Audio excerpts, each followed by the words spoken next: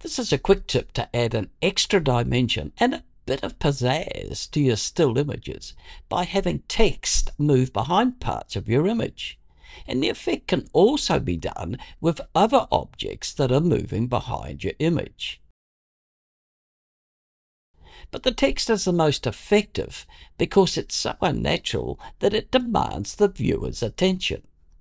I'll show you in Final Cut Pro, but this can be done in any editing software that's got multiple tracks, masking abilities, and keyframes. My name's Bruce and I've been teaching Final Cut Pro since version 1 was first released.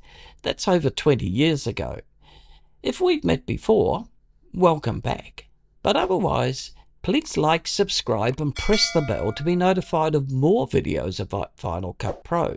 And also consider joining the members only section of this channel where you can have your questions about Final Cut Pro given priority and answered by an industry professional for just $1.49 per month.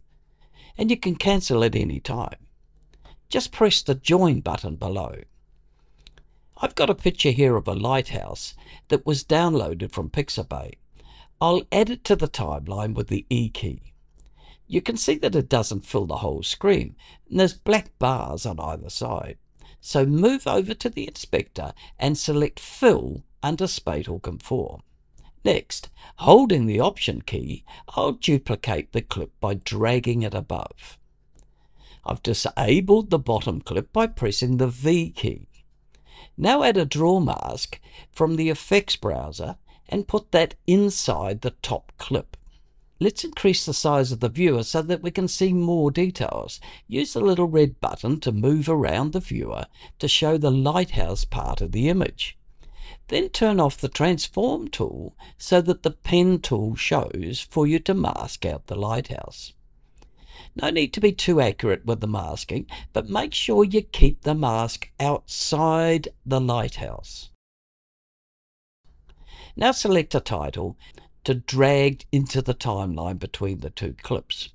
I've selected Blur because it's a default title supplied with Final Cut and it's got a built-in blur effect at the beginning and the end so that the text doesn't need to travel all the way across the screen. You'll see what I mean in a minute. I'll return the viewer to its normal size. Place the playhead towards the beginning of the title in the timeline where the blur is still showing. Now type in the new words and turn on the transform tool again. Mark a keyframe from the top of the viewer and move the playhead to the end of the title clip so that the blur is still showing.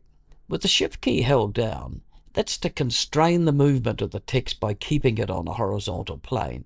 Drag the text in the viewer past the lighthouse and position it well before the right-hand edge of the screen. You'll see a red line indicating the path that the words are taking. Finally, re-enable the bottom clip by pressing the V key again. Play from the beginning of the clip. And as I said before, this concept can be applied to any video editing software that's got multiple tracks, masking abilities, and keyframes.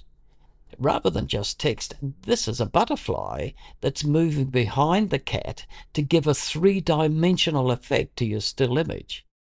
Thank you for watching this tutorial. Please like and subscribe and press the bell.